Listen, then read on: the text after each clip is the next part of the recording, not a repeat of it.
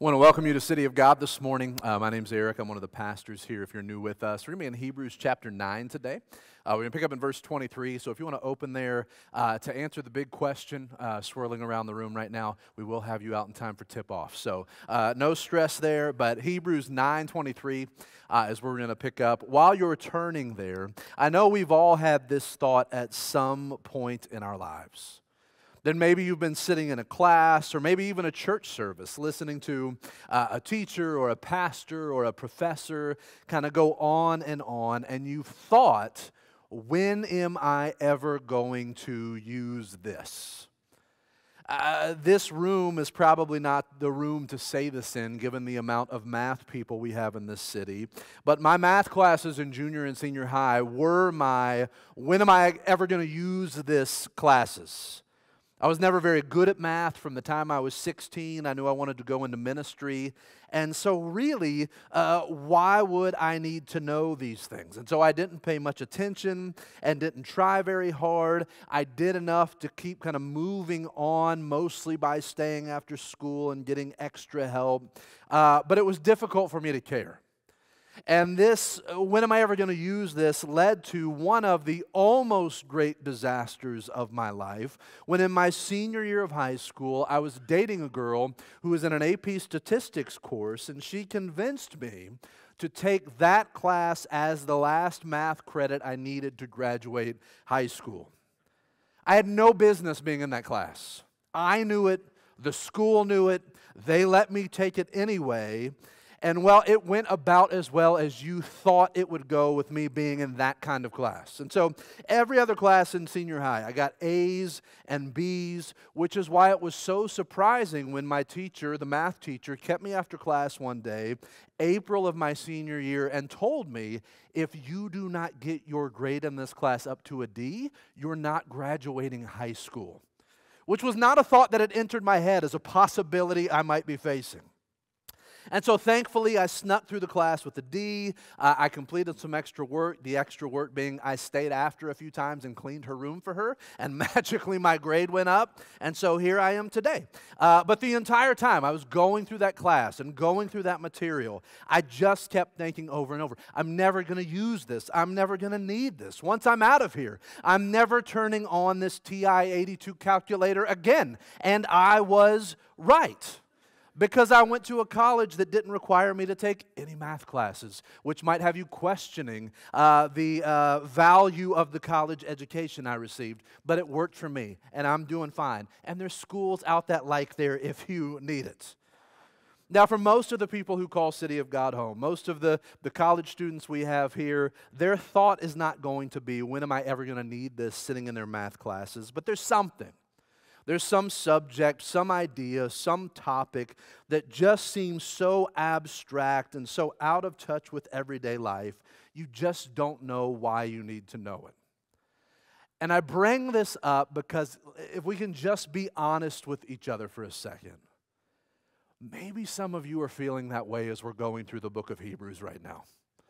That as we've spent the past few weeks discussing the Old Testament priesthood and animal sacrifices and the tabernacle and the covenants over and over and over, you've found yourself thinking, when am I going to use this? Why do I need to know these things? And if you're feeling that way, no, I'm feeling a little bit of that as well. Because really, throughout Hebrews 5 through 10, this 6-chapter window, the author does keep repeating himself. And so as you're reading or listening to Hebrews, maybe you're finding yourself thinking, we get it. Jesus is our priest. Jesus is our sacrifice. Jesus instituted a better covenant. We get the point of this. And especially on Sunday mornings when people make the effort to get up and they come to church hoping to hear something that will help them get through the next few days or something they can use that will make a difference in their everyday life. And yet, what do we discover at the end of Hebrews 9? It's more of the same. The next 5 verses, more of the same. It's more tabernacle, it's more animal sacrifices, it's more how Jesus is the fulfillment of both of those things. And before you turn out or your eyes glaze over or I assume that I've preached this before, I do think that in this text we discover why the author has been so unwilling to let this topic go. Why it feels like he's almost been like a dog chewing on a bone when he contemplates Jesus with these Old Testament rituals and regulations. We pick up in verse 23. Thus it was necessary for the copies of the heavenly things to be purified with these rites, but the heavenly things themselves with better sacrifices than these. For Christ has entered not only into holy places made with hands, which are copies of the true things, but into heaven itself, now to appear in the presence of God on our behalf. And in many ways, these two verses summarize what we've been talking about the last month. What has Jesus done for us as our great high priest? Like the priest in the Old Testament who would enter the presence of God and make a sacrifice on behalf of the people, Jesus also entered the presence of God and made a better sacrifice on behalf of God's people. But rather than offering the sacrifices of bulls and goats like had been done before, Jesus offered himself as a sacrifice. Verse 25. Now, it was to offer himself, nor was it to offer himself repeatedly, as the high priest enters the holy places every year with blood not his own. For then he would have had to suffer repeatedly since the foundation of the world. But as it is, he has appeared once for all at the end of the ages to put away sin by the sacrifice of himself. Again, what made Jesus' sacrifice so much greater than the sacrifices offered to God in the Old Testament? First, there's a difference in quality between these sacrifices. The perfect, sinless life of Christ was a much greater sacrifice offered to God than any animal ever could be. But in these two verses, we also learn that Jesus made his sacrifice once and for all, not repeatedly, once and for all at the end of the age to put away sin. And we really stressed this point last week, so I won't spend a ton of time on it this morning. But by dying on the cross, by offering himself up, Jesus, we read, put away sin. What does that mean? Every human being who has ever lived has sinned against God. We've all disobeyed him, and because we've all disobeyed God, we're deserving of his judgment. And we see in this that if God were just and fair, if God gave us what we deserved, then we would face punishment or condemnation from God at the end of this life because of our sin. But out of his love for us, Jesus came to do what we could never do for ourselves. He healed our broken relationship with God by dying the death that we deserve to die on the cross, by dying in our place for our sins and receiving the judgment from God that we should have received at the end of this life. Jesus made it possible for sinful human beings to enter back into a relationship with a holy God. And if you and I are willing to put our hope and trust in Jesus, if we're willing to believe that Jesus' death on the cross was for our sin, then we discover we can be forgiven. We can be made right with God. And this forgiveness is not something we could earn on our own, not something we could deserve by doing enough good works. It's only possible because Jesus died in our place for our sins. And everyone who has been around for the past few weeks said, we know, because we've heard this. We heard this in chapter 6 and chapter 7 and chapter 8 and chapter 9. And sneak preview, you're going to hear it in chapter 10. So it's over and over. Now the question is, why does the author of Hebrews continue to go on, seemingly making one point repeatedly? Some of you might remember the quote I've used before from Martin Luther's commentary on Galatians to answer this question when he wrote, "Here I must take counsel of the gospel. I must give attention to the gospel, which teaches me not what I ought to do, but what Jesus Christ, the Son of God, has done for me. specifically that he suffered and died to deliver me from sin and death. The gospel compels me to receive this and to believe it, and this is the truth of the gospel. It's also the principal article of all Christian doctrine, wherein the knowledge of all godliness consists.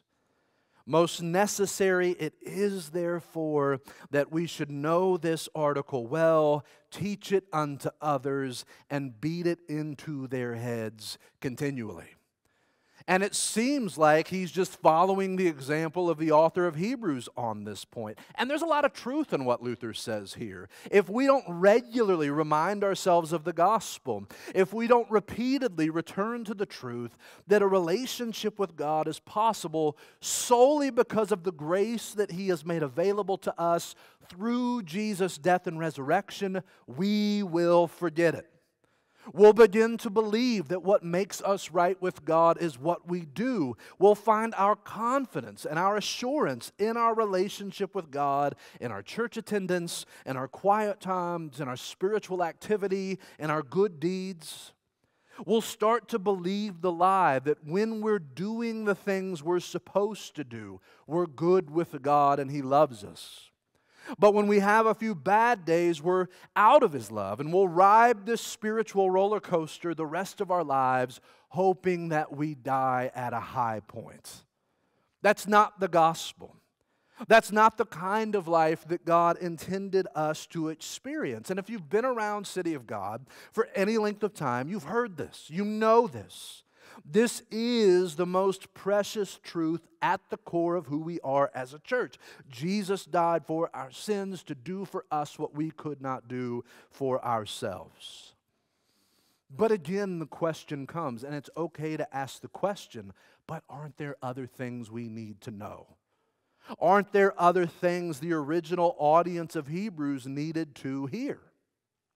Because again, what do we know about these people that Hebrews was written to?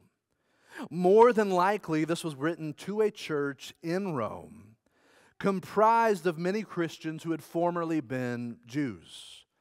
And they were beginning to experience persecution for their faith in Christ.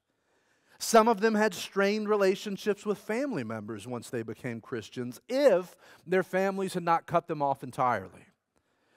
Some of them were struggling to find work because it was expected in Rome in that day that depending on the job that you had, you would worship the god or the deity of that occupation. And when Christians refused to do that, often they were left looking for a new job.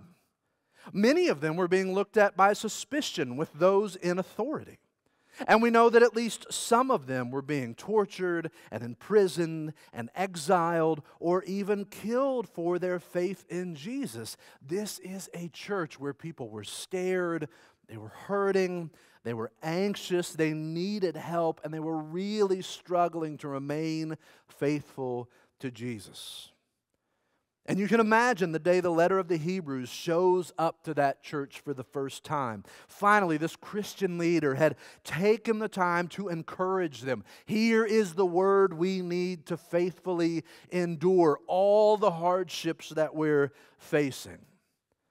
And then they open Hebrews and they begin to read it. And what do they discover inside? Do you guys remember what it was like to worship God in the days of Moses during the Exodus?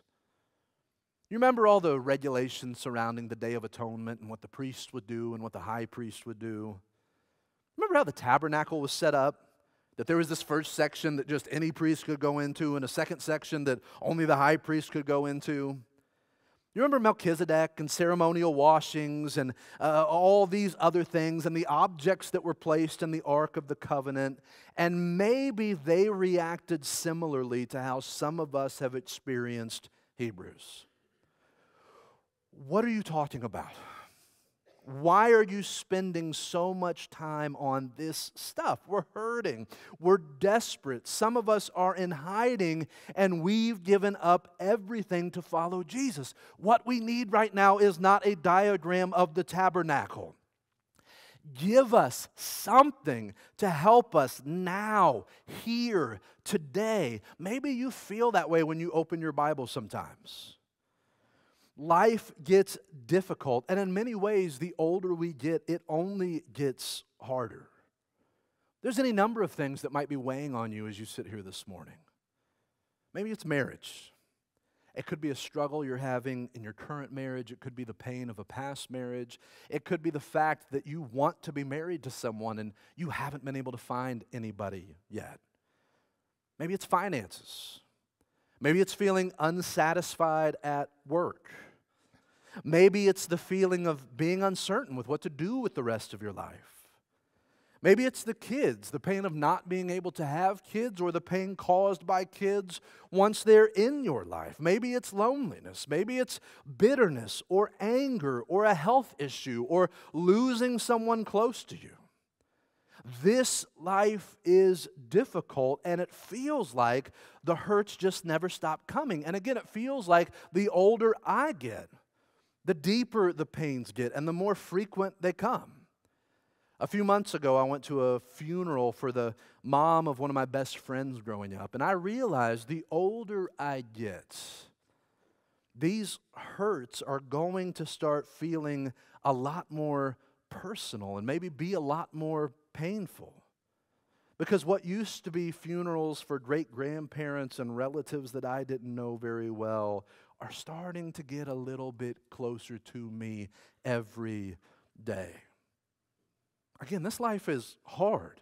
And once you get past one hurt, it feels like there's always 2 or 3 more waiting for you. And so you go to your Bible, you go to church looking for help. How can I get through this week? How can I find something to just help me keep moving forward? And you open up a book like Hebrews, and what do you find?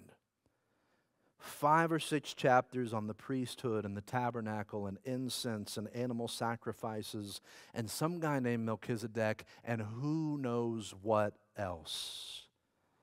Or you just find the same thing over and over about Jesus being a greater sacrifice. And again, what are we supposed to do with this? How is this supposed to help us? I know it's good news, but how does it help me today to deal with the junk that I brought in here this morning?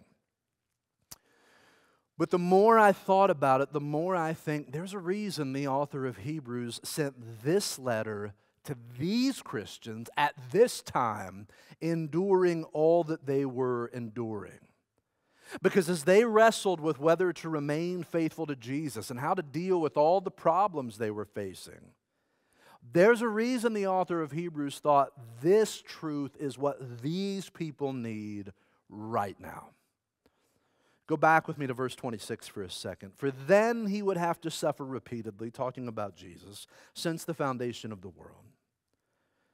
But as it is, he has appeared once for all at the end of the ages to put away sin by the sacrifice of himself.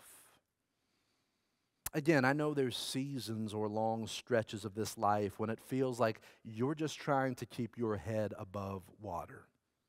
And in those moments, what are you desperately searching for? Something to hold on to. Something to keep you afloat. Some truth, some idea, one sure and true thing that is unchanging, that you never have to doubt, that you never have to be afraid that you will lose, that is not dependent on you keeping it all together. And in those desperate situations, both for the reader of Hebrews and for us, the author of this book steps in and says, I know what you need. I know what you need walking through that kind of life, and it's to know this. Jesus has appeared once and for all at the end of the ages to put away sin. I don't know what the rest of your life or my life is going to look like. I know that difficult things are coming, and even in seasons when we don't suffer, trials will always come again. It's inevitable. They're just around the corner seemingly. And where can we turn when the wind and waves of this life rage all around us? Charles Spurgeon said it best when he wrote, it is often so with us. When the winds are out and the storms are raging, there is plenty of fear, but there is no danger. We may be such tossed, but we are quite safe, for we have an anchor of the soul, both sure and steadfast, which will not start. One blessed thing is that our hope has such a grip of us that we know it. In a vessel, you feel the pull of the anchor. The more the wind rages, the more you feel the anchor holds you. Like the boy with his kite, the kite is up in the clouds where he cannot see it, but he knows it is there, for he feels its pull. So our good hope has gone up to heaven, and he is pulling and drawing us toward himself. If Christ has dealt with sin once and for all, as the author of Hebrews writes, if this is true, our greatest trouble in this life has already been dealt with. Our greatest question has already been answered. What will happen at the end of this life when I stand before God and give an account of the life that I've lived? Our greatest desire, whether we realize it or not, to know God and to be loved by Him, is already within arm's reach. And even when you and your spouse are having the same fight for the 100th time, or your child gets sick, or you lose your job, or you don't accomplish all you were supposed to in this life, or you feel so lonely you can barely stand it anymore, or you stop and just look around at all the suffering and injustice in the world as you tread water in those storms. Hebrews 9 tells us you can know, not hope, not wish. You can know your sins are forgiven, that God has accepted you into His family, that He is with you, that He is for you, that He is preparing something better for you at the end of this life, that He's working all things together for your good, and that He will satisfy the desires of your heart. And you can know this because Jesus has appeared once for all at the end of the ages to put away sin by the sacrifice of Himself.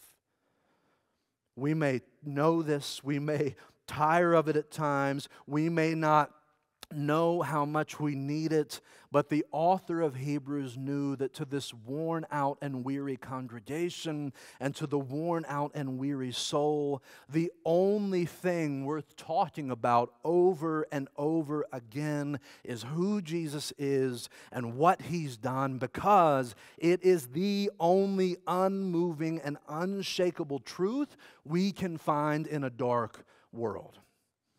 Hebrews 5 through 10 is exactly what we need to help us meet the challenges of everyday life, but it's also what we need to meet the challenges of what is to come. Verse 27.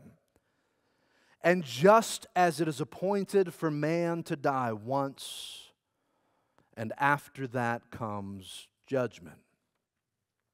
The truth is, we can become so distracted by the urgent needs of our lives that we often forget to wonder about life's most important questions. What the author of Hebrews says isn't exactly earth-shattering news to anyone. We will all die. It's part of the human experience. A day will come, hopefully later rather than sooner, when we will reach the end of our earthly lives. And we're told here, on that day, after we die, comes judgment.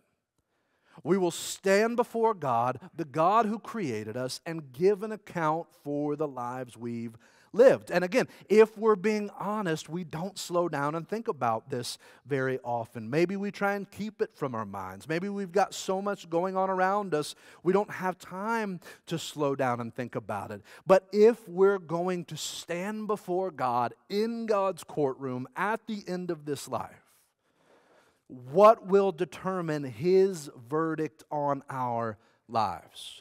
What will He use to make that decision? The funny thing is, we're not often worried about standing before God in His courtroom, myself included. We're often much more concerned about the judgment or standing in the courtroom of family and friends and the culture and even our own judgment of ourselves. And in that courtroom, that worldly courtroom, what makes us innocent in the sight of those around us? What makes us feel like we are righteous in the eyes of those we live with every day? What assures us we're living a good life? The answers might change person to person, but I think for most people, when they think, am I righteous? Am I good? Am I living the life that I'm supposed to live? Am I being judged well by the people around me or by my own heart and mind? They're asking questions like, do I vote the right way? Do I put the right stuff on social media? Do I have the right view of the kind of school that my kids should be in? Do I have the right kind of parenting strategy? Do I watch or listen to the right news station? Do I eat the right kinds of things? Did I have the right view of COVID or any number of social issues we debate constantly? Do I have the right view of the rich and the poor and success? Do I approach my job in the way that I would want others to approach it? Not only do I go to church, but do I go to the right denomination? And this list could go on, but for many, again, ourselves included, these kinds of things, these are how we often judge our lives and the lives of those around us. Our answer to these questions give us assurance. This is how we decide who's good and bad, who's right and wrong, who's justified and unjustified. And these kinds of questions allow us to put our heads on the pillow at night confident we will be found innocent and that we are in the right compared to others and in the courtroom of this world. And yet when it comes to standing before God in His courtroom, these are not the issues that matter. These are not the things that justify us. When we stand before God, what will determine if we're righteous or unrighteous, innocent or guilty? What did we do with Jesus? That's the question. Paul writes in 2 Corinthians 5:21, "For our sake He made Him to be sin who knew no sin, so that in Him we might become the righteousness of God." What will make us righteous on that final day when we stand before God? Were we in Christ? Did we believe in Him?